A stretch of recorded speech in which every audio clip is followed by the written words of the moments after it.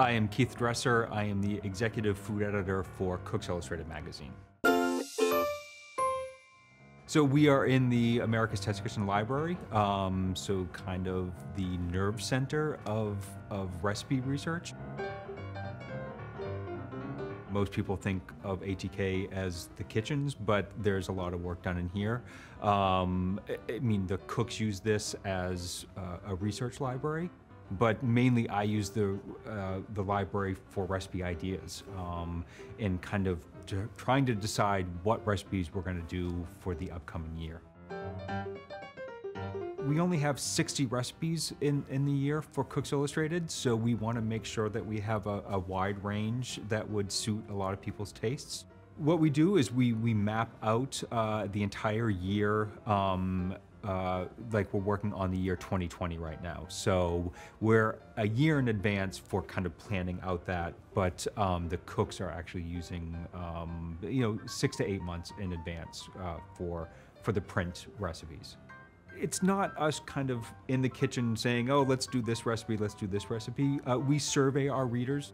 We actually get point totals for recipes based on how people, would you make this in your home? And if people say no, then we're not going to develop that kind of recipe in the magazine. Do you think this one is more like a chocolate fudge pie with pecans, whereas this one's like more like a pecan pie with chocolate in it? I'm Brian Roof. I'm the executive food editor for Cooks Country Magazine. The biggest key to the development process is the 5 recipe test. It's the stepping stone to the beginning of the recipe. I have 2 samples of whipped cream for you guys to try also. So we have a tasting of chocolate pecan pie. We have 3 different samples here, and each one has a slightly different variation on the chocolate flavor. So we're looking for the most intense, most pleasant chocolate flavor in each one of these. So what we do is we take recipes that we find online in cookbooks, from word of mouth, from friends and family, and we pit them all together, 5 recipes, and each one of them has to be different in some way from the next. So if it's a pecan pie, it's going to be a different dough, a different filling, a different style of pecan. And we'll taste all 5 of those pies right next to each other. And we all give feedback to the test cook who's making the pies.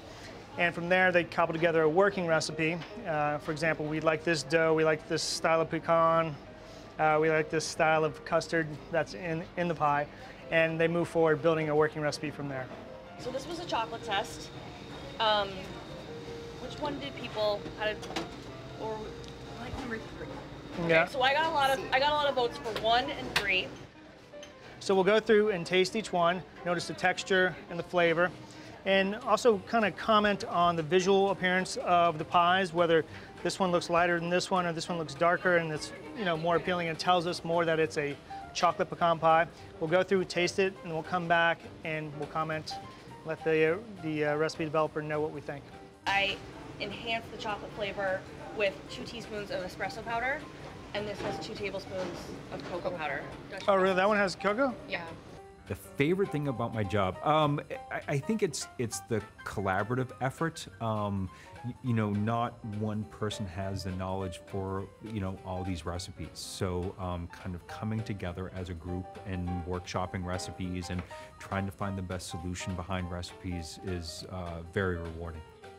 You have to be a good taster. You have to be willing to accept the feedback and criticism that comes from making a recipe. When you devote all this time, could be 15 minutes to several hours a day developing one tasting, you have to be able to absorb what your companions, the rest of your team has to say about it, take it and think about where to go next, what the next step of the recipe is going to be, and move forward with joy.